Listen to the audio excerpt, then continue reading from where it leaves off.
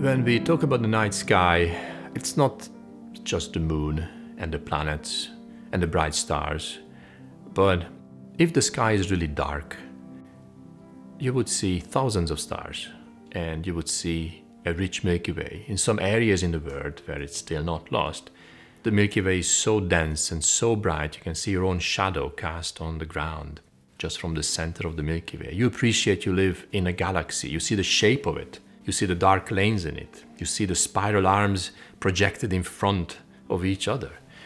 It gives you like a perception of where you are in the cosmos. You see what people in ancient Greece saw. You see what people in the Roman Empire saw. And you see actually what Vincent van Gogh saw.